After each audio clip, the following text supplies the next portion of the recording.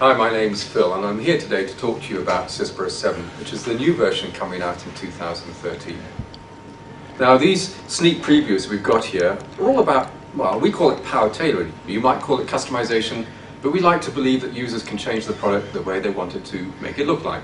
So have a look at these. Chart controls in SYSPRO 7.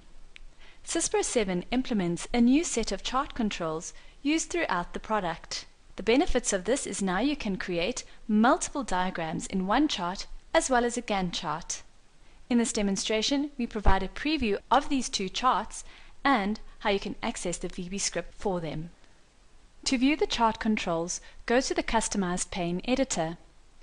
To open the editor, select the drop-down menu of a title bar, select Customize pane and New.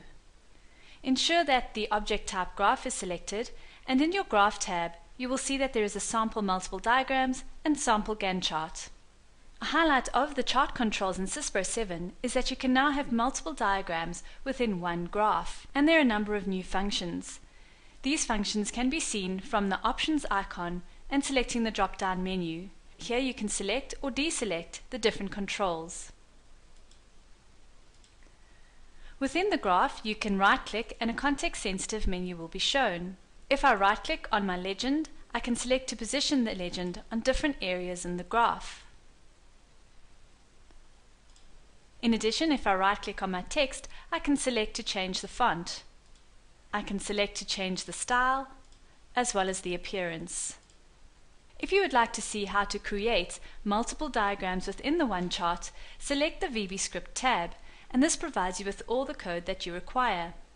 In addition to this, we also have a sample Gantt chart, which is now created using the chart controls in SYSPRO 7.